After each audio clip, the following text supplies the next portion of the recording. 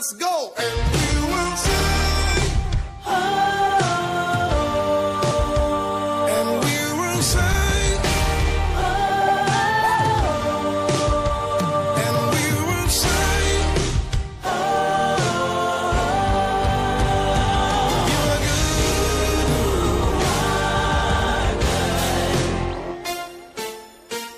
good. Sing, you are good.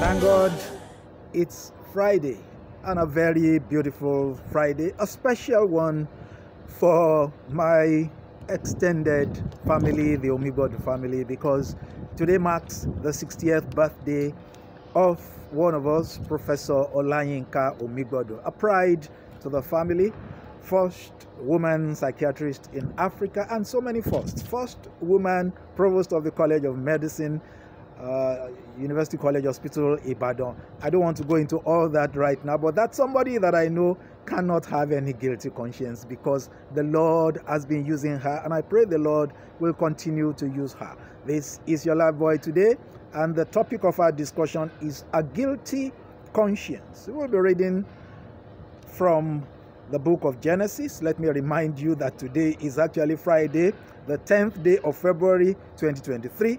We'll be reading from Genesis chapter 50, a very long passage we have to read, so let's go very quickly. Then Joseph fell on his father's face and wept over him and kissed him. And Joseph commanded his servants, the physicians, to embalm his father. So the physicians embalmed Israel.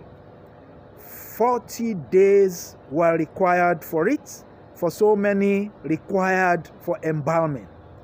And the Egyptians wept for him 70 days. And when the days of weeping for him were past, Joseph spoke to the household of Pharaoh, saying, "If now I have found favor in your eyes, speak, I pray you, in the ears of Pharaoh, saying, My father made me swear, saying, I am about to die. In my tomb which I hewed for my mother in the land of Canaan, there shall you bury me. Now therefore let me go up, I pray you, and bury my father, then I will return." And Pharaoh answered, "Go up and bury your father as he made you swear." So Joseph went up to bury his father, and with him went up all the servants of Pharaoh, the elders of his household, and all the elders of the land of Egypt, as well as all the household of Joseph, his brothers, and his father's household. Only their children, their flocks, and their herds were left in the land of Goshen. And there went up with him both chariots and horsemen. It was a very great company. When they came near to the threshing floor of Atad, which is beyond the Jordan, they lamented there with a very great and sorrowful lamentation. And he made a mourning for his father 7 days. When the inhabitants of the land, the Canaanites, saw the mourning on the threshing floor of Atad, they said, "This is a grievous mourning to the Egyptians." Therefore, the place was named Abel Mizraim. It is beyond the Jordan. Thus his sons did for him as he had commanded them.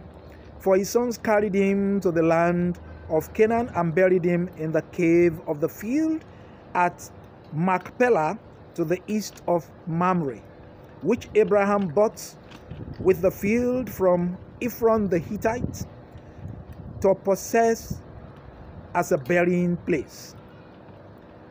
After he had buried his father, Joseph returned to Egypt with his brothers and all who had gone up with him to bury his father. When Joseph's brothers saw that their father was dead, they said, "It may be that Joseph will hate us and pay us back for all the evil which we did to him." So They sent a message to Joseph saying, "Your father gave this command before he died. Say to Joseph, forgive, I pray you, the transgressions of your brothers and their sin, because they did evil to you. And now we pray you forgive the transgressions of the servants of the God of your father."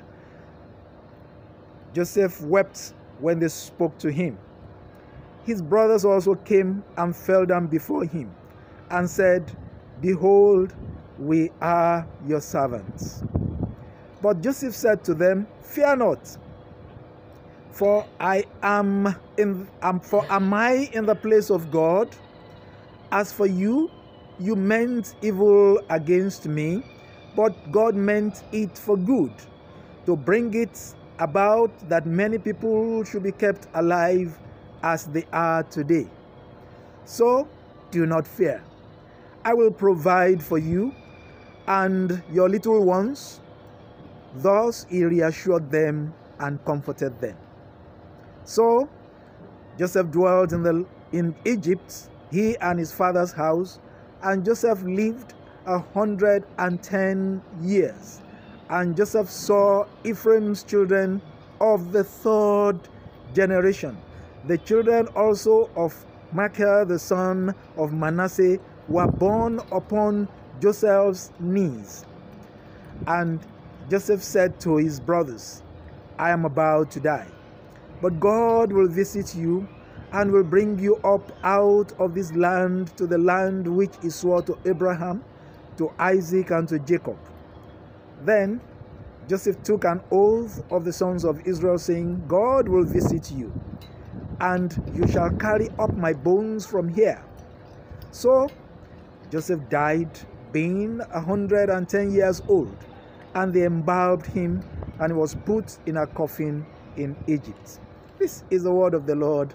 Thanks be to God. Very long passage for that matter, and so many things rolled into one here.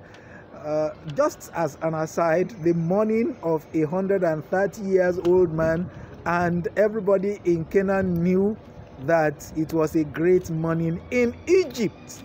They didn't even say in Israel.